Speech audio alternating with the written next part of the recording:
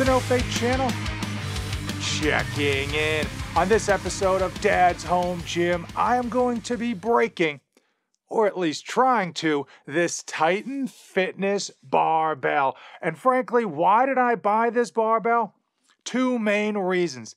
Number one, all of you. You have all been using my affiliate links, which are in the description of today's video. I promise that all of the proceeds go right back into future reviews. And here you have it. And the second main reason, I wanted to see if I could just break the darn thing. I wanted to see if it was going to stand up. So let's unbox this Economy Titan Fitness barbell. That was easy, at least in part because of the huge gash that must have been received during the delivery process. The bar itself appears to be in pristine condition, or at least Titan Fitness pristine condition.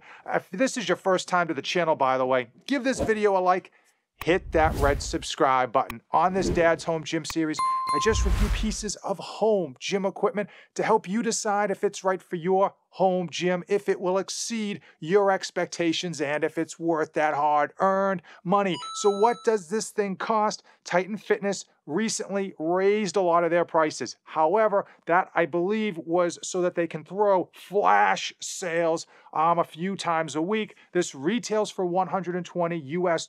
I picked this up on a flash sale for $99. And this is their Economy Barbell. And I know there's a lot of people trying to roll with a home gym on a budget. And that's really why I picked this up, to see, is this Economy Barbell worth $99, or is it going to be $99 worth of regret? For $99, I have my expectations set fairly low. But honestly, you're going to be very hard-pressed to find an Olympic-size barbell for $99 new. Even on Facebook Marketplace, you're going to be hard-pressed to find some rusted-out Olympic-size barbell coming in at $100.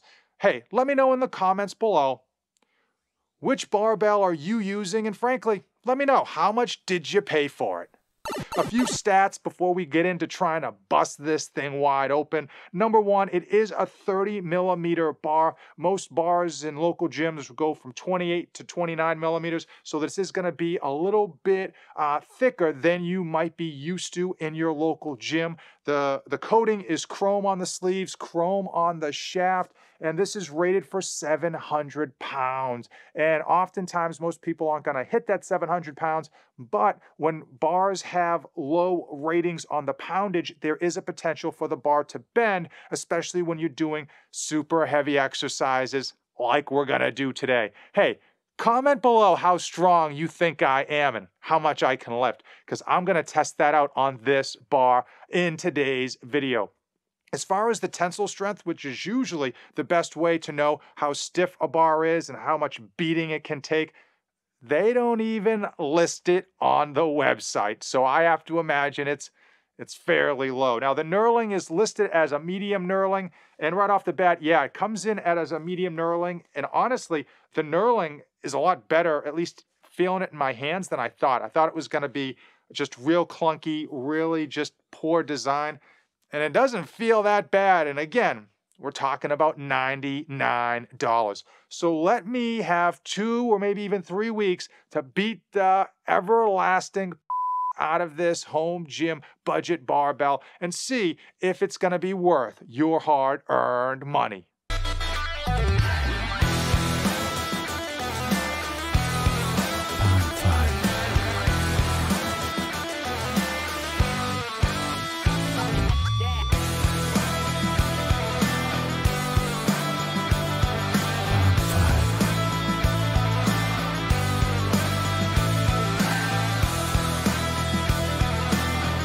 2 weeks later, and I just couldn't break this Economy barbell. I was gonna even settle for a slight bend, and that didn't happen either. I did all the heavy movements that I could do with as much weight as possible, those heavy rack pulls, and even landmine rows to see how this thing would hold up.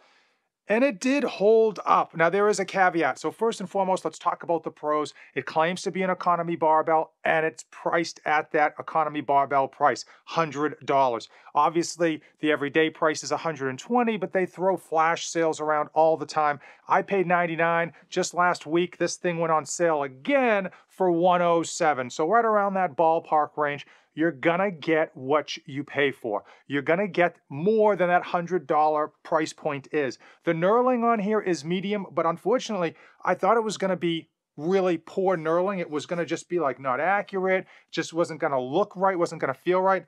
And it feels fine. It feels good in the hand. It feels like a brand new barbell. And in terms of benching, I thought it was going to be a little bit awkward with the 30mm bench, and I noticed it a little bit, but not that much. Clearly, I'm used to 28mm, but many people in a local gym are probably using a 29 or 28.5mm bar to bench with.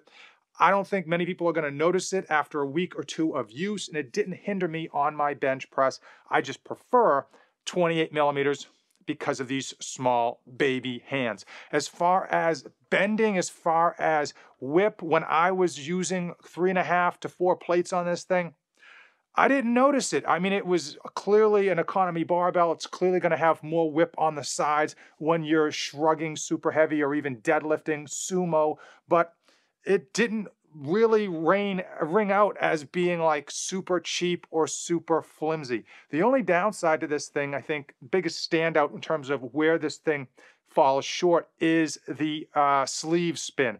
There's almost no sleeve spin whatsoever. You can spin them, they do rotate, but clearly they stop almost immediately as soon as you let them go, and that's where the economy factor takes over.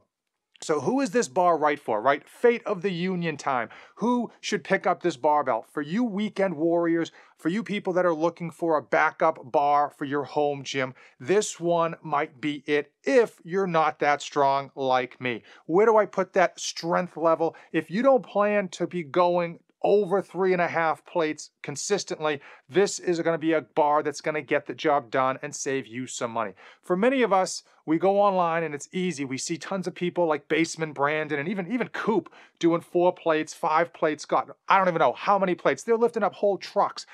You're not them, and neither am I. For most of us, we're never going to be above that 3-plate threshold. Even on some of our heaviest workout or working sets, we're not going to get above that 3 plates. It's just not happening because, hey, we don't need to, or our strength's just not there. So if you are one of those people like me that doesn't really go that heavy, and again, we're going to cap that at like 3.5 plates, then this bar is going to get the job done, and you should not be able to break it with that amount of weight. However, if you're one of those guys that sumo squats and all those other type of exercises that allows you to throw on tons and tons of plates on each side, then this bar isn't for you, clearly. I have to imagine that if you were going to be using 4 plates or more on a regular basis, you'll eventually bend this barbell to some extent, especially if you're doing sumo where your hands are in the middle versus on the outside. You're going to find that there's probably going to be a bend right here in the middle after you head over that 400 the 4-plate threshold. It does say it's rated for 700 pounds, but because they never even listed tensile strength on here, I have to imagine that this thing would bend very quickly. I wanted to hate this Titan Fitness Economy Barbell, and I don't. At $99, it over-delivered on my expectations, and it probably will over-deliver on yours. Drop a comment down below. Which barbell are you currently using? And hey, what other pieces of equipment do you want me to review in the future? Because all of you have been using my affiliate links, which are in the description of today's video, and that certainly helps me pick up future pieces of equipment. So if there's something you want me to get my hands on, new or used, drop it in the comments below and I will do my darndest. If you came this far in the video, then you and I are like Tango and Cash. Band of brothers, thank you for making it to the end. As usual, give the video a like, hit that red subscribe button, and never, ever save anything for the trip back. I am not Mr. Lebowski. You're Mr. Lebowski. I'm the dude. So that's what you call me, you know? That or his dudeness or duder or